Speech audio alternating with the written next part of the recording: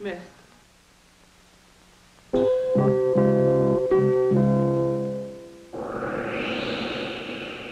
Every year, millions of vacationers go south to Miami, Florida to bask in the sun.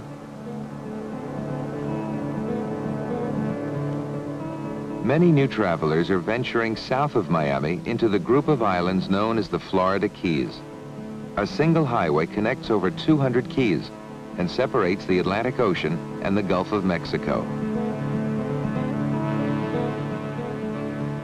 192 kilometers long, this road stretches as much as 11 kilometers without touching land. Almost the entire route has now been settled, all the way to the southernmost tip of the United States, Key West.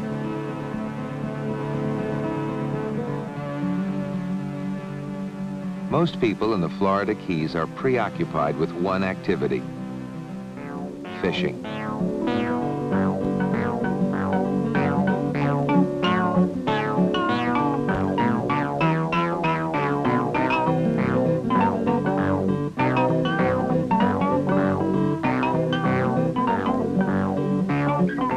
For a small fee, there are large boats available, called head boats, which take as many as 30 people out to favorite fishing spots.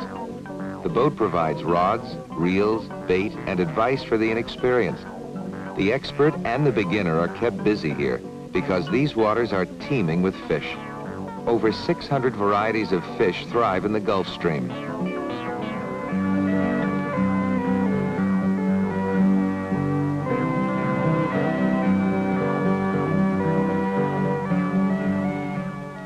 In the quieter waters of the Gulf of Mexico, shallow water fishing has its own special appeal. In 1 meter of water, stingrays, bonefish, sand sharks, flounder are carefully sought in flat-bottom boats.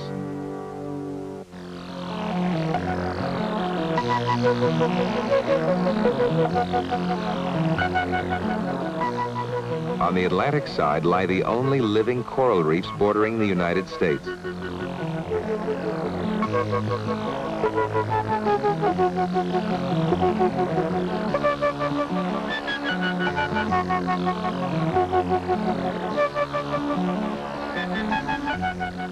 Scuba diving clubs from all over the country come to the Florida Keys to observe and photograph the beautiful fish that live alongside the coral.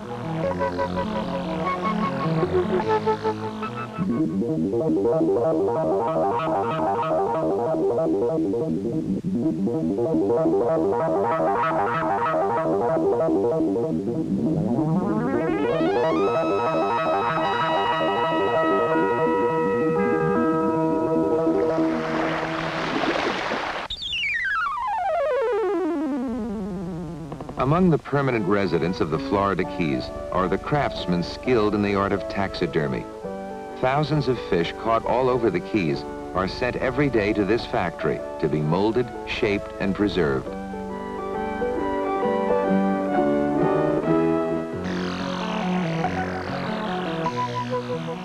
Key West is the lobster and shrimping capital of the United States. The nearby Gulf Stream serves as perfect spawning grounds. Lobster and shrimp actually migrate to these waters.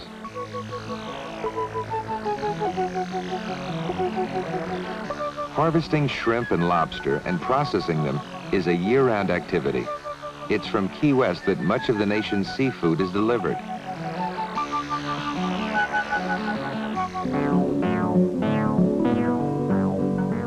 So many kinds of fish thrive at this spot, joining the Gulf of Mexico and the Atlantic Ocean.